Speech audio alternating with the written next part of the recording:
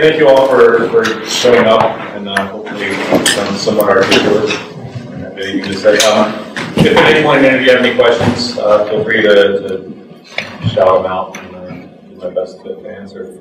But first of all, thank you to Lori Zimmer and Martin for showing up and hopefully providing some sort of order and structure to this whole thing. So with this show, the title is called Love Never Saved Anything. It's kind of based on my year last year, and it was a relatively rough one personally. Just one of those years where everything that could go wrong sort of does go wrong. And having a conversation with a friend of mine, that I was talking, I was kind of worried about losing a few things. And they said, well, at least you're doing what you love. So yeah, but love never saved anything. And it's kind of based on this idea that hard work and focus and dedication kind of gets you to where you need to go instead of this kind of idealistic, dreaming mentality of just sort of waiting and seeing how things go.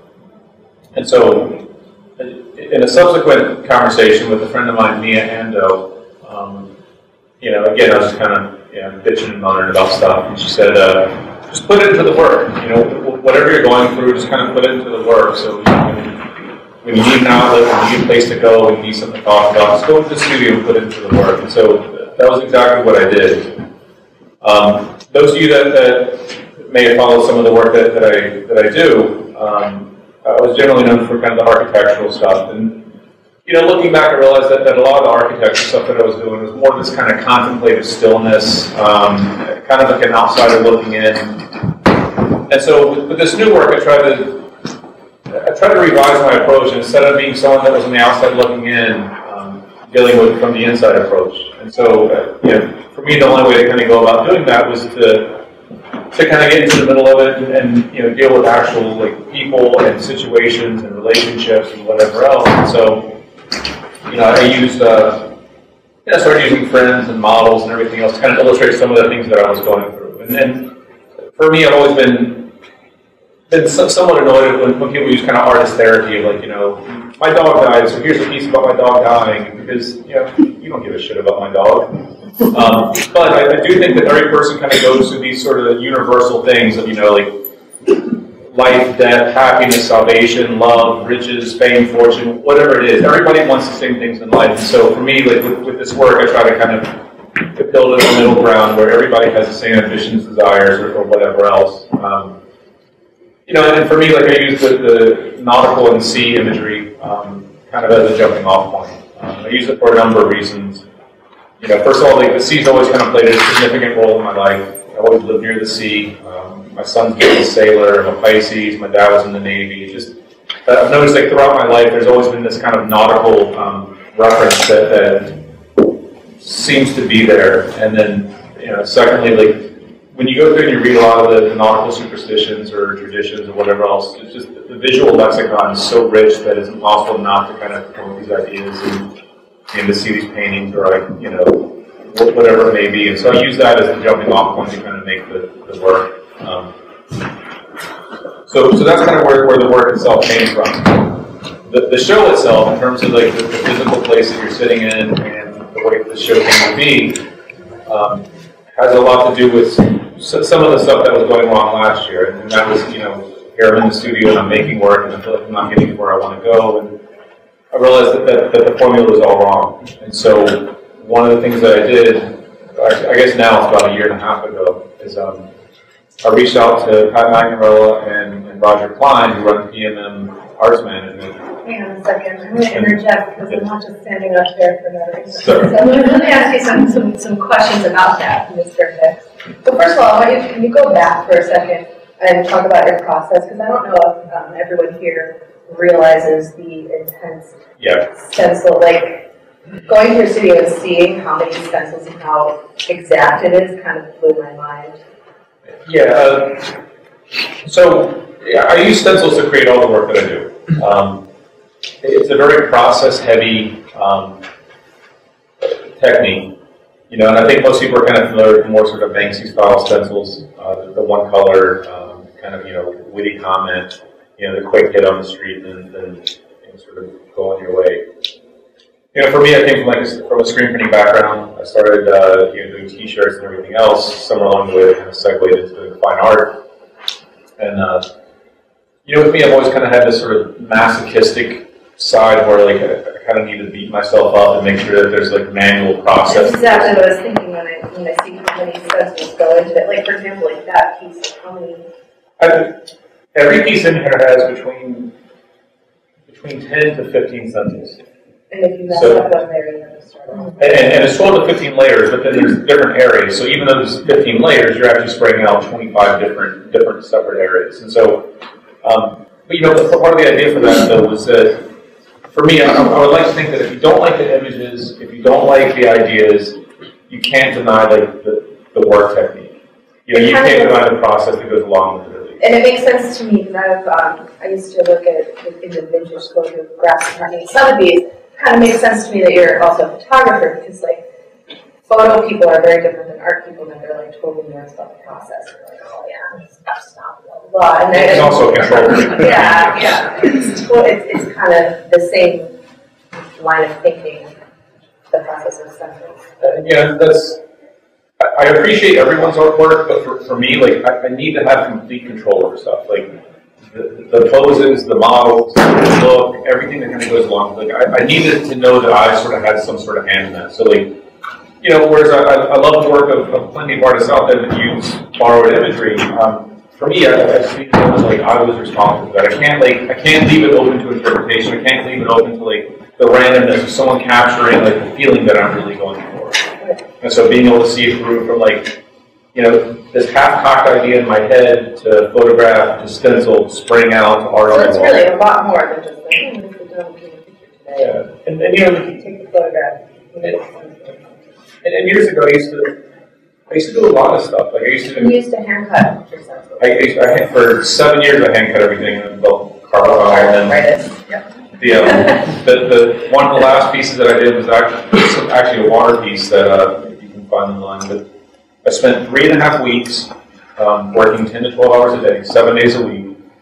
And I started sitting down and trying to do the numbers of how long it actually took me to cut it. And I realized like there was no physical way for me to like charge enough to justify the means and the medical expenses that would later ensue with the carpal tunnel and everything else. And so, and at a certain point, like you have to figure out where your loyalty is. Is your loyalty to your art and to the mission that you have, or is your loyalty to the production? And it's sort of the same way of like going like, this is a great car, it was made in the U.S., like, but it doesn't run. Yeah, but it was made in the U.S.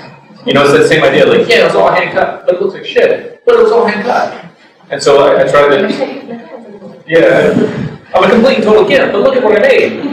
And so, I tried to kind of get to the point where I consolidated the two, found the best possible way of conveying like, the image that I had in my head onto the canvas. And so, this show I think so far has been the most successful for achieving that.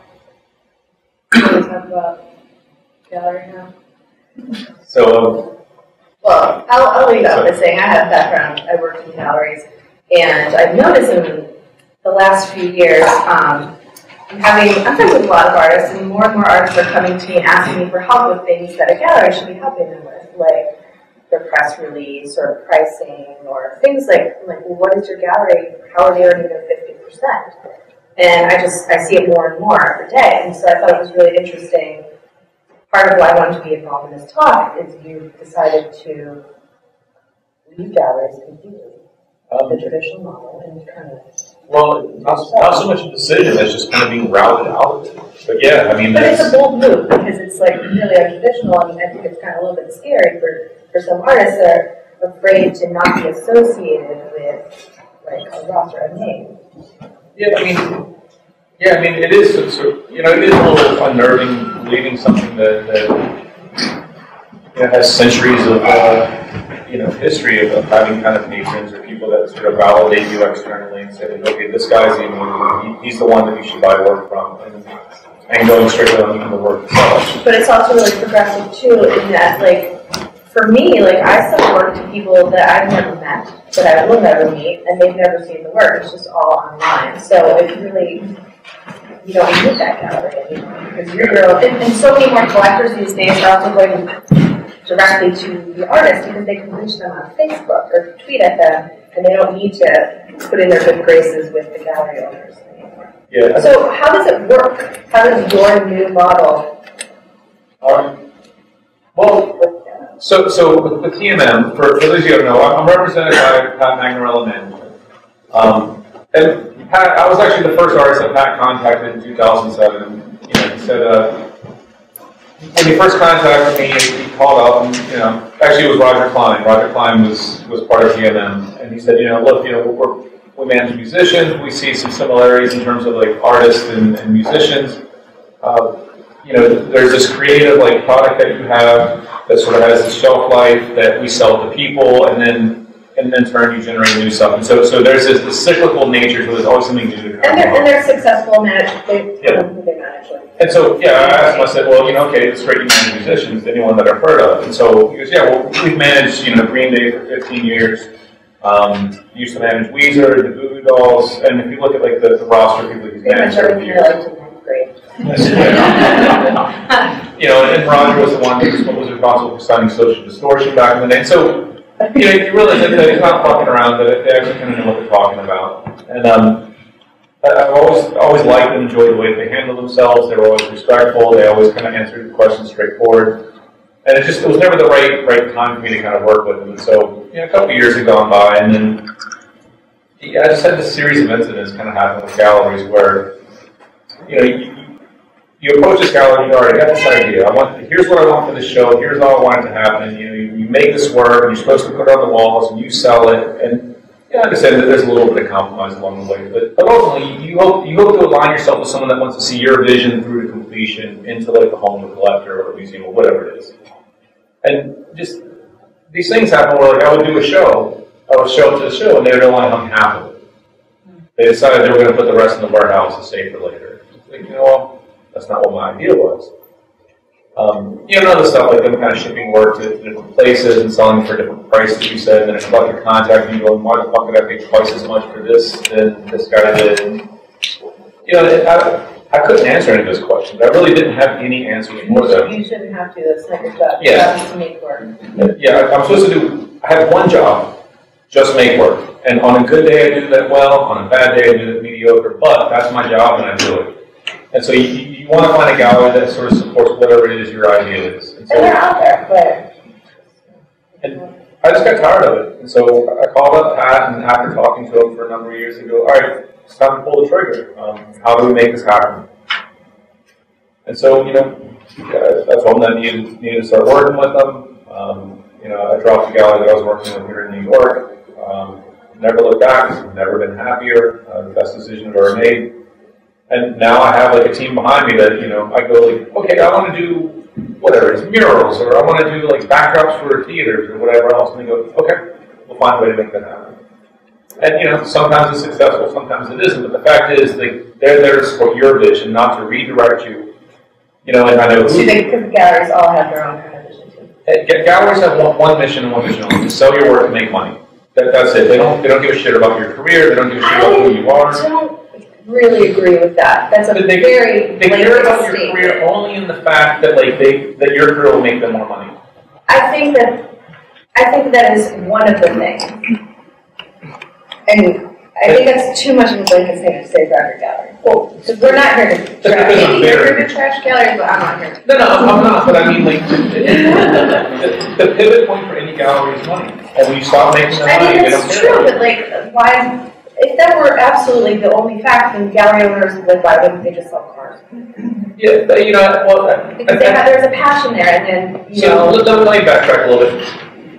It used to be it was at a point where you had more lead time. So if you did a show and maybe the show wasn't as successful, they understood that you as a person, as an entity, kind of had a greater vision that was going to lead to bigger and better things. And I think in this kind of ADD sort of mentality, it's like, if your show doesn't do well, sorry, there's 15 other people that are doing something. So we don't need to get behind you. We're going to move to this guy now. And so I think that it's the same way with the record industry. I'm not denying that, but I don't think that's true 100% of the time. Well, nothing's 100%. But I'm just talking from my experience. So Right. That's fair enough. I'm fairly bitter, fairly jaded about all this stuff. Really? And in all respect, I was like that before I started really talking. But you just find whatever entity suits you best. And for me, like dealing with someone that's just kind of on a one-on-one thing where I can get an email, where I can make a call, and I can have someone actually pick up the phone, where I can have someone go like, yeah, no, we can't do that. Instead of like, being this kind of yes man. Like for me, that's what I need. I need someone to be like, I think you're being a little too dreamy about this. And being realistic about what I can accomplish and what I can't. And so, for me, the current situation that I have is the best suited for my personality. And some people work amazing under the gallery model, and I'm jealous of them, quite honestly. I would love to be that guy that makes sort of best hits and can sell work, but I'm just not that guy. That the work that I do is fairly complicated. The fact that you do need to get educated about the technique and the process and the ideas and stuff like that. And so I think for the situation I have is the best that I can ask for, and I'm pretty happy with it so far. But how does it work? So your gallery, it's 50-50. That's how it works. How does it work with working with managers? Do you is there flat rate? Is it percentage of sales? Well, we go into things with the project mentality. We have the show. Here's how much it costs. Is there a retainer that all year? No. Okay. I'm always leery of people that have flat rate things, because they get, if you have a flat rate thing, if I say if I pay you X amount of dollars per month, then it doesn't matter how I do, you're still going to get paid. So I think incentive. Yeah, any incentives that you have where it's a performance-based incentive is going to be the best, because if I fail, then you're going to fail. And I know that you're tied to me, regardless of whether or not you want to or not, you're tied to my success with others. So you have the same interests, and so you're going to give me honest feedback. And so with this, we approach things from a project basis. We want to do this. We kind of do this project and make sure that it has some money there, and then afterwards we split the profit. And and I'm sure that each artist kind of has their own sort of deal with you. So when you work with them, it's just project based. There are times when you don't work together, and you're time. If I meet a collector on the street and it's not during a show or whatever else, and he comes to my studio and tries something, then that's my sale. Yeah. On the other hand, if my manager sends something to me and it's his guy, then clearly you earned that money, and I have no problem giving it to you. Right. So that's kind of how it works, and so far it's been great. And they manage a couple other artists visually. Yeah, Charlie Baker, Dan Baldwin, Miss Bugs. They work with T-Face and me. So really, there's 5 people that that are part of it. It's not a roster of 30 artists, and it's we're figuring out where you fit in. It's enough that you can kind of get followed and do stuff. Do you think that this is going to become the next model? Because I feel everything's changing. People are doing pop-ups. People are closing their brick and mortar galleries. They're doing art fairs and whatnot. Because the rent's I don't think that it's going to be the new way. I think it's going to be another arm of it. Another way. Yeah, there's some people that operate great in the gallery system. Yeah. And if I operated great in the gallery system, I'd be part of it. I do. There's a certain level of collector that they want that gallery nomination. They want that stamp of approval of that gallery saying that this artist is the shit. Well, because it's a social aspect to it as well. And then people want to be able to brag and say there's some galleries you go in and unless you know the gallery owner, you're not going to buy a piece of work. You're going to be put on a list, and the primo collectors are always going to get the first stop. And so there is that kind of bragging rights. It's the reason people buy a Lamborghini instead of a whatever Hyundai or whatever. But and those people always gravitate towards that. And people that have art guiding the decision of what it is that they do will at least be open to the model that we have. And I think that's where things kind of open up. To backtrack, I kind of came from this sort of punk rock background. I grew up south of DC, and so I grew up in the era where Discord Records and Minor Threat kind of ruled my sort of area. And even back then, what they were doing with music is sort of what we're doing 20 years later, which is they were putting on their own shows, they were pressing their own records, they were doing their own distribution, flyering, and everything else. And so they bypassed the whole major record industry and made a living in an industry out of the DIY music stuff. And Lori and I were talking about this a little bit earlier. It's art kind of took over because of the internet. I think a lot of that time where you would spend time making mixtapes for your friends, and you would sit there and you'd listen to it like, late into the night, and you'd think, oh, this artist is great, and try to go to the record store and find that album. That's now been replaced with a bunch of clicks on the internet. And so I think it becomes such a visual ADD culture that the visuals have overtaken the audio, and so now like art is the new punk rock. And so sort of in line with that, like now we're doing our own shows, and we're doing our own distribution, and we're doing our own sales, you know, and you know, we're not doing anything better. We just have like a much better model and kind of mirror. You know, it's been done in the audio world. We're just trying to do it in the visual world, and I don't see any reason why it can't be successful. I mean, art should be the primary guiding force between like making art and buying art and everything else. It shouldn't be like the bragging rights. And I understand that's a component of it, but you know, what you make should be the primary force. I have a question actually about going back to just thinking about what you're saying, like making art. Without working with the gallery, usually like gallery owners used to be like mentors, and they would, who do you look to now to help shape your career? Like I know some gallery owners would say, okay, well, your paintings of cherry sauce are just keep making, you know what I mean? But they're also supposed to serve as like help guide you into making new work. Do you have to like look to yourself for that, or just friends, or other artists? I mean, like Shepard Fairey has been like the single biggest driving force. I mean, I know that a lot of people kind of throw his name out because he's the biggest, but I mean, you know, like back when I was in Baltimore, I had a 6,000 square foot warehouse. I started throwing art events. It's like 94, something like that. So I mean, 20 years ago. I mean, to put it in perspective, it was like 2 years after he learned to just start using the computer, and just flipping through Juxtapose, saw an ad for some posters, asked this guy if he wanted to show some posters. We sold some and he came out. It happened to be Shepard Fairey. And you know, at that point, I'd actually gotten out of art school, and I didn't like what art world was. I didn't like what it was about. So I just screen printed T-shirts. I mean, I was just doing regular generic T-shirts for companies or whatever else. And after seeing Shepard, he was the guy that was kind of doing things on his own way. And so I remember moving out to San Diego and being like, Shep, I'm moving out. You know, can you help me out? And you know, ever since then, like anytime I have like a question, like I remember getting one big job, being like, I have no idea how to fucking do this thing. You know, he was one that gave me advice. He was like, you can price it to what you think your work according to the book. You can price it according to what you can stand behind and fight for. They say no. You know, and so being able to call him up and ask him, what's this guy like? What's this gallery like? You know, how do I price this?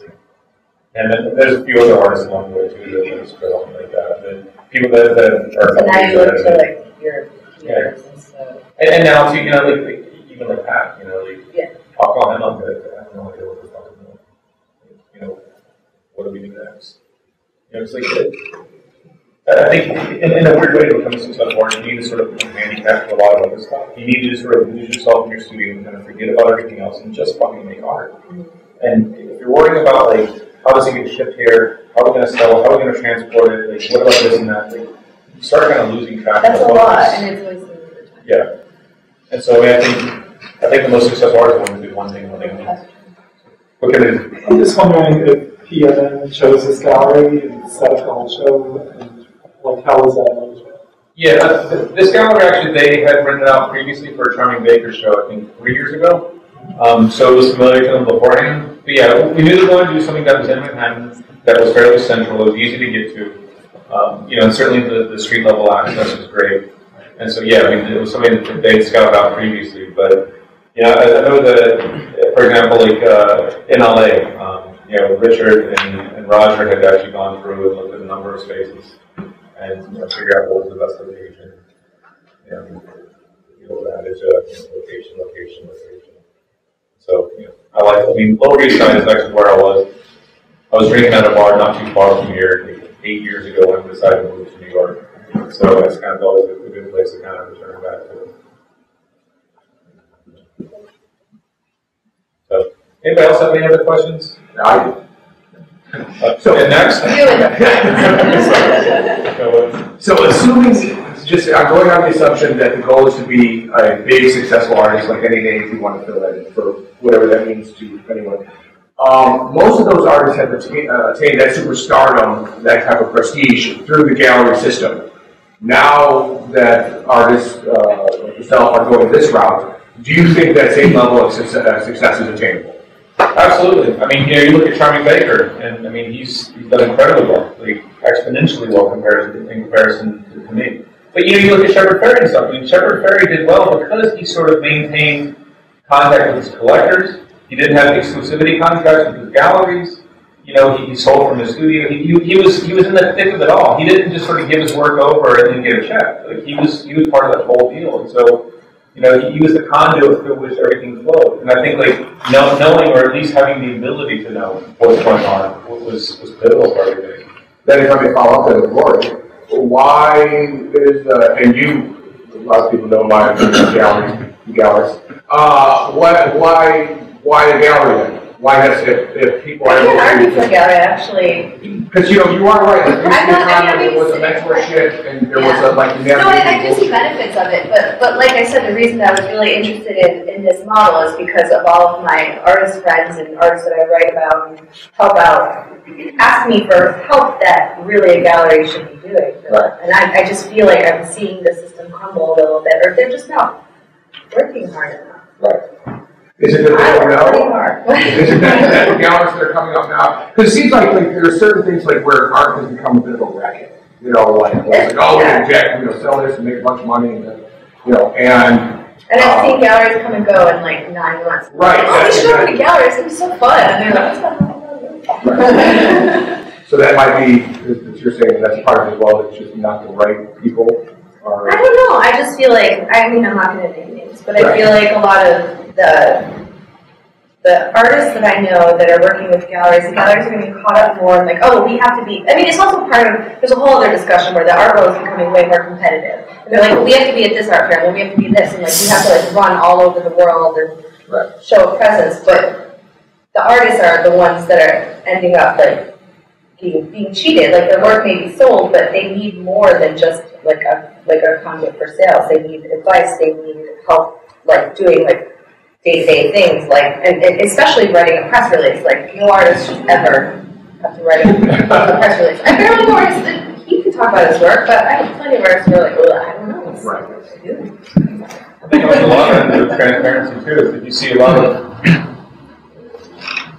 I think a lot of galleries, because now the accessibility of artists and everything else, a lot of artists have kind of closed in ranks if they don't want to know how people do business. And for me, what it comes down to is if you're selling my work, if I trust you, I'm loyal to you. I'm not going anywhere. I don't want to go out and meet a bunch of people I don't know and have to hustle numbers. It's not that's not the fun part. I just want to make some shit in my studio and then have you sell it for me. Right. But I think that a lot of galleries have gotten to a point where they close in their ranks, and so now they don't tell you who the collectors are. They don't tell you where they're going, or even what country it's living in, and they won't give you any follow-up information. I don't want to leave you. Right. It's sort of like. You sort of equate it to if you were in a personal relationship. That'd be like me taking the key away so you couldn't leave the apartment so you stay with it. I'm with you because I like you, because I want you, because I respect you, and I value your opinion.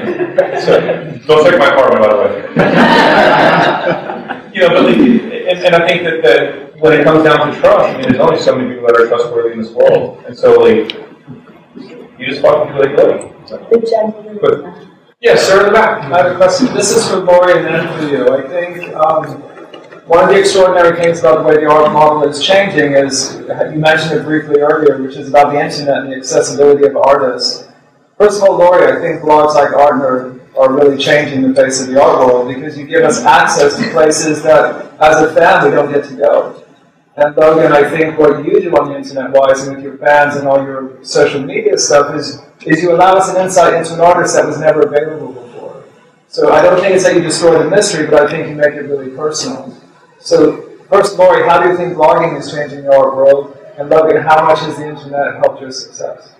Blogging is changing the art world by letting a bunch of 22-year-olds make $20 for writing about art. No, but there are a lot of blogs out there. But I think it does make everything more accessible and more personal.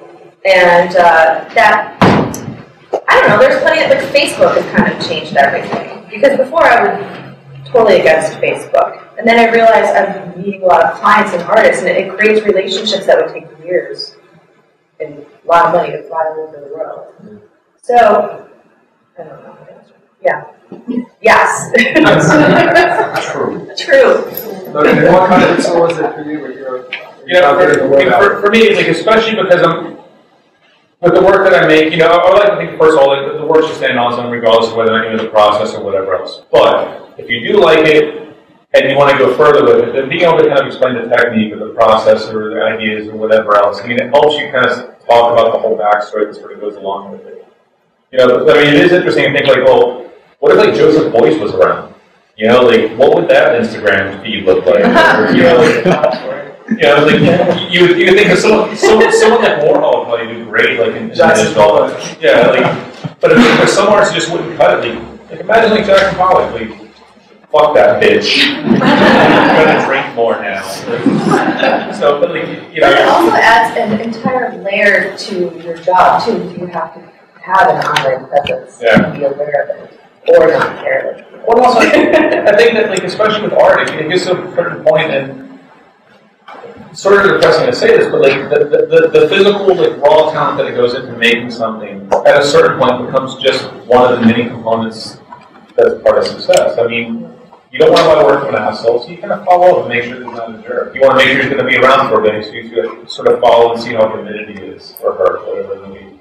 And I think that the social media kind of helps you sort of perpetuate what is your identity as an artist, and then shows your commitment, shows your process, shows that like 24 hours a day, 7 days a week, that's what your life is about.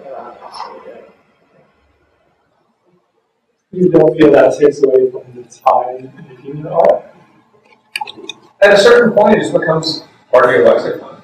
How many times do you check your phone or check your text messages? What is it today, like, doing the talk at 1:54 stand? I think the key for social media is getting it to a point where you just don't kind of think about it. I don't think a lot of people It's a huge time suck, though. It really is. How much time do I screw around, watching TV? It's like I eliminate all the TV and replace it with social media. Okay, that's like a good trade. Yeah, I'm just saying I still screw off. It's just stuff that's slightly more productive. Do you think that takes away kind of from the essence of what you do? Now social media, you see like everything that everyone does. Right. And yeah, brunch, I just here, I'm doing this now, and before when you were an artist, kind of what spoke to you about them was looking at their work and kind of guessing or like understanding. I think not seeing it every day. Yeah. For me, I don't think it's taken away. I think the internet has kind of benefited me because it does have some sort of some backstory, like the process and whatever else. But yeah, look how big like minimal art or performance art or installation art is. If you're like an audio minimalist artist, doing like a Snapchat of a 14, or Instagram like a 14-minute syllable, one sound isn't going to really translate well to the internet. For me, it happened to translate well, and I've benefited from it. And, whether or not my work is subconscious and been tailored towards that is kind of impossible to guess. But I happen to do well for it. And I think people that you look at people like Shepard Fairey, and I think that he's someone who very clearly has benefited from the internet age because he has bold graphic colors that you can get fairly quickly. And you look at it, and you get it, and you go on. And so, his work kind of makes an impact. Yeah, there's tons of artists that I like that you see a picture, and you see it in real life, and you see those real subtle gradations and ribs or whatever else. And it's sort of a shame that they don't benefit as well as me or Shepard or someone else does. I don't, and looking at art on the internet, this isn't your question, but I don't see that, I don't consider that in the same realm. I consider seeing art and then looking at art on the internet to be two entirely different experiences for me. It's like looking at the Big Mac on a McDonald's commercial and going there and seeing it and being like, what the fuck is this? Not so much seeing the art, but the process behind it. Yeah. That like I said, some people I think, because I know there's some artists that I know that I know it takes them 20 minutes to make something. Yeah. And you see it on the internet, and you know that they're bigging themselves up. It'll take you 4 days to make that. you did that while you're making breakfast. So yeah,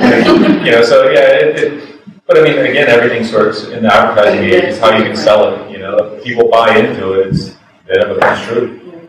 So can I, on that thing, so would you say that it's creating, the visual component isn't as heavily relied upon with what you're doing?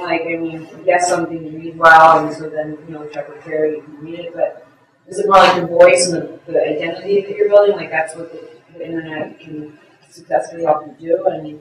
A little bit, but I don't think that's changed much from anything else. I mean, you go back and, I mean, look at like minimalist art. You know, behind the minimalist art, there was some gallery owner going like, this dude's a shit, we gotta buy it. You know, so like the gallery owner was the early Facebook. And so like, you have someone saying like, he's the guy that you need to buy stuff off of. You know, I mean, no one walked into a gallery and go like, I really need that black canvas. Yeah. You know, and so I think that the validation now simply comes from the artists themselves as opposed to the sort of gatekeeper saying like, no, he's the another one. He's the one you're going to want to buy stuff from. And so I think that has become more sort of diplomatic in the fact that like, you can go through and you can check what I've said the past 10 years online. And you can see if I'm consistent. You can see if I'm truthful and see like how committed I am to my craft. So you're creating like a value proposition around your what you're doing. Yeah. Your that consistency, that long, that sort of like that is.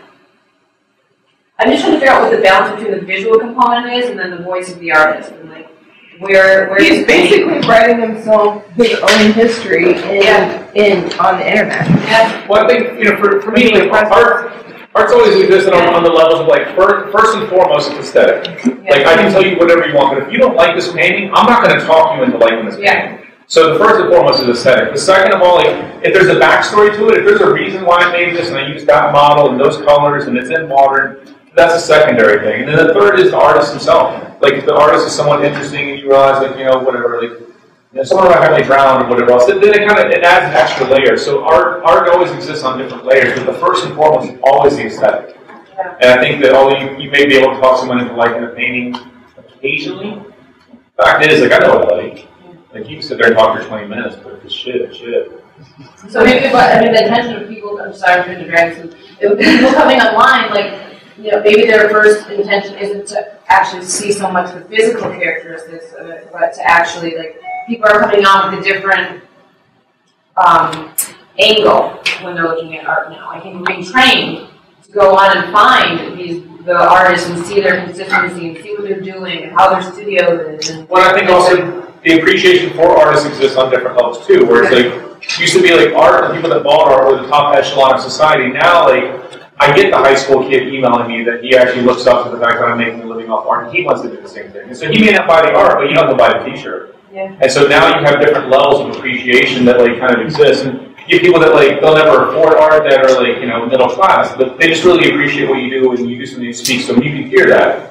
But, you know, that middle class person that's never going to buy a piece of art, if they went into a gallery 20 years ago, they would never get to talk to that artist because you're not going to buy something. I'm not going to introduce you. And it's not like the artist is sitting in the gallery. Yeah. You know, so I think it's opened up the doors of appreciation. You have multi-levels of like appreciation instead of simply like this kind of parasitic relationship where it's like, we have art, you buy it, you can make money off of it. And if you buy it, we'll then introduce you to the artist. Yeah. Now there's much more of a piece of like, yeah. Thank you for explaining. Yes, sir. Thank you, sir. This is more like a statement of question and Logan knows this. I'm just a guy that a year ago decided to put a mural in my backyard, and because of the internet and how accessible street artists are, or just artists in general, through the internet and through Facebook, I happen to be able to get that done. I've been in galleries. I can't stand buying from galleries. I don't even, Logan knows, I won't buy from galleries if I'm dependent on them. I tried to buy one piece from a gallery from the Vine, and you know they swore up and down they're going to call me, and they never called me. You know, I never understood it. Maybe I walk in with sweatpants and sweatshirt. You know, I've been to opera, and George at opera has treated me like an absolute dog. You know, and Logan knows that I have probably more art than hair on my head. But because of the accessibility of art, you know, through the internet, through Facebook and blogs, especially blogs, I'm able to just buy work from artists locally. I'm able to have a mural in my backyard by 3 unbelievable artists whose personalities far exceed their talent, and they're talented beyond belief. And I've been able to amass a collection of unbelievable European artists that most people don't even know over here. Just again, through blogs like the Fan Blog or so on and so forth. You said you would do it later, don't worry about it. I think also it's like, I think back to myself like back in high school. I mean, I remember, like, you know, like you would find that, like, that band that, like, you're like, yes, that's what I'm thinking. They managed to put into words what I feel. I'm like, You see a person with a shirt on, and you look at each other and you're like, I know what you're How many times have you know, like, you're listening to something like, oh man, I'd give anything to go out and drink with, like, you know, Shane from the Pogues or whatever. And I think, you know, nowadays, like, art's kind of like that sort of version where you can see someone that kind of, you're like, oh, fuck, they speak my language. And you can actually have a connection with them. And, yeah, money enters into it, but really you want to find someone that kind of you feel like you're either aligned with or you have a unique, you know, perspective with or whatever it is. And you know, internet's opened all that up. Except if you really like an artist's work and then he becomes an asshole and you meet in person with exclusive. and then you don't like the work anymore. To the handsome man in the back. I know there's a couple of curators here, possibly 2 or 3, and I think it's very interesting how curators are also changing the model of kind of how pop-up shows happening, how museum shows happening, how work on the street happens is now curated. How there's some curators that take over extraordinary buildings in other cities, and I'd like to hear, like, do you hear from curators online, and do you enjoy working with them outside of the galleries? Yeah, I mean, for me, like, anyone that's focused and passionate in whatever they do, like, yeah, I love hearing from people. I mean, like I said, like, I don't want to deal with business. I mean, that's not what my forte is. I don't want to deal with curation. I just want to make some work. And so, like, yeah, when you find someone that's passionate and focused on what they do, like, it's a beautiful thing, because then it kind of is one less thing that you need to worry about, and you can go back and, you know, retreat and be a hermit in your studio. So, yeah, my arcade. So, it's my goal eventually to find people around me that are so, like, pronounced in their fields that I can become like one of those white albino salamanders that never sees the light of day. So, I'm getting there. Any other questions? So, I make stencils too, and I'm curious as far as the process goes, how do you get from like the photograph to the outline of the stencil before you cut it out? Like, what's the transition in that? Without bogging down people too much with technical stuff. Yeah. I mean, really, like, you know, take the photos, then kind of go in, idealize them, you know, touch up, you know, twist and manipulate as I need them to sort of convey the vision that I have. And then really just break it down to high, medium, low contrast. You know, obviously there's 15 different layers of that. And then just layering it in and then spraying it down. So, you know, with ones where like, there's clearly different areas, you know, I'm just masking out, say, like the arms or the dress or the face or whatever it is, and just spraying that area out. But, you know, I start working, you know, work with like the lightest or the darkest color to light. So it's counterintuitive the way you do a serigraph or, you know, screen print. And, you know, start with like a black background and just kind of work slowly and building stuff up. Yeah, in a way, like, it used to be, I was thinking of myself more as screen printing, but now I almost see it more as like photography than screen printing. Yeah. You know, each layer that you put on is very similar to the way that you kind of like, if you ever develop photographs, you sort of, you're shaking it and you see it slowly kind of like, you know, build up and in the tray. Yeah. Back when I was a kid. Filters and dodge and yeah, it's true, actually. The next one, talk about like the battle of Mordor and Yeah, well, it's by the hour. You can tell. You said most of the they're like models that you know. Do you ever hire models? I work with models that I don't know personally, but always. Yes. The handsome salty dog at the end there. Yeah, you know, so like I've worked with a friend of mine that said that I wanted like a redhead. In nautical like, imagery, that redheads carry a lot of superstition and tradition. So like, you know, like I really want like a redhead. So she found me one that kind of, you know, did whatever. But I'm not opposed to working with anyone under any circumstance, along the face that I'm looking for. Yeah. What kind of quality do you use for that? Don't use quad at all. Use like a universal 24 by 36 inch laser with like a 40 watt laser. I also use like a CNC 4 foot by 8 foot bed. Do you farm that out or do you have that actually? I have a friend, I have a guy that I've worked with for nearly 12 years on and off, and he exclusively does all my stuff. He's really the only guy that I trust at this point. I know she's doing etching work too. Same thing, CNC with like an etching point. But has anyone used the product to do similar work? Yeah, I know a lot of people that actually, there's a few people, like Trusted Corp, for example. I know they use like a vinyl plotter for some of the stuff that they do, and they use the vinyl and spray and mask it all. Do you know anybody that actually has a home plotter? Because I know Roland makes some smaller plotters, like 10-point plotters. Yeah, I mean, there's plenty of them out there. Roland's probably the most common, but I mean, I've never used it. Software, is it something that's cool? Yeah, no, it is. You set off what? I've gone back and forth with whether or not I should get my own equipment, but I have a guy that busts his ass for me. Like, I get emails from him like 4 o'clock in the morning, and he never says, I'm up at 4 o'clock making your shit. Do you send him out different your high low mediums, or does he cut it up for you? No, I send him a file that he just hits the go button on, and he knows how to make his machine sing. So every single bridge that you see, I draw every single bridge individually. I go through and I etch out everything individually. I go hand draw everything individually. Any creative work, I do.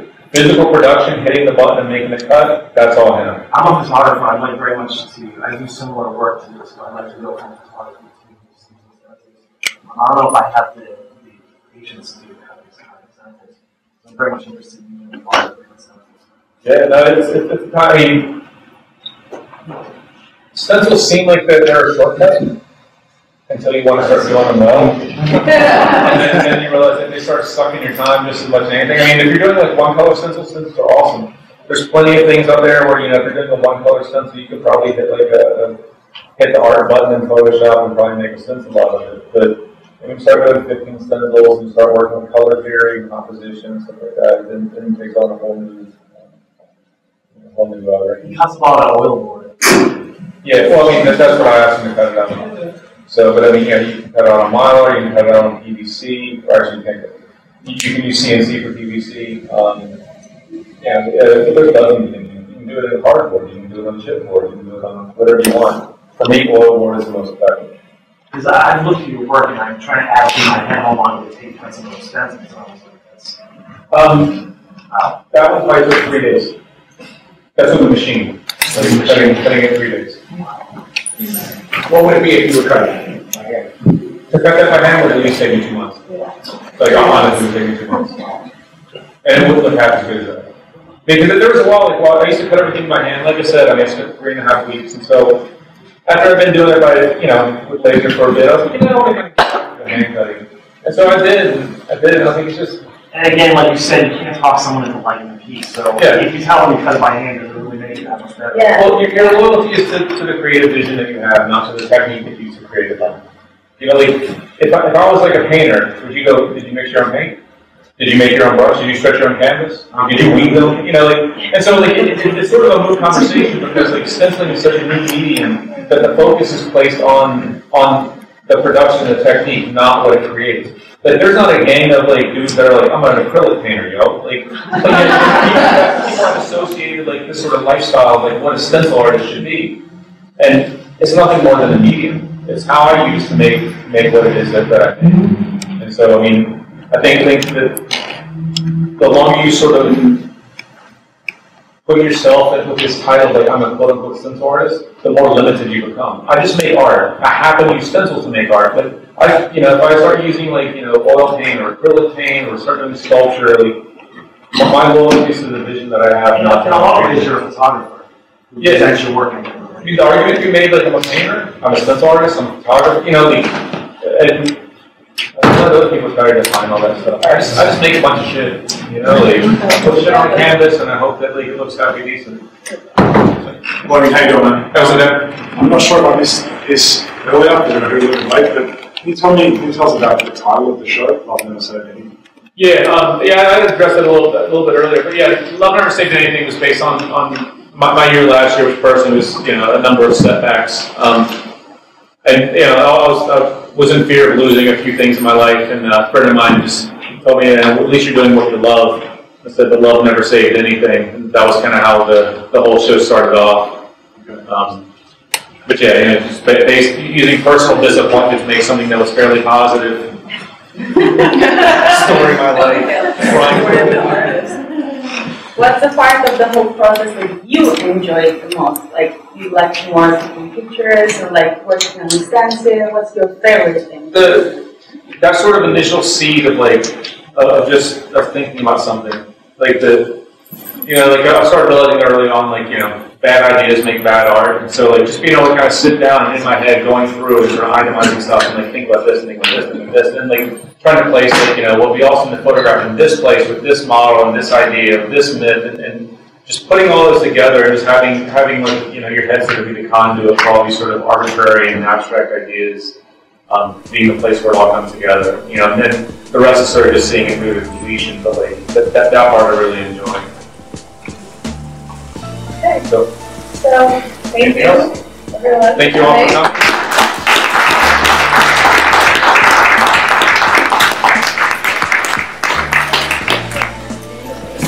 So curious.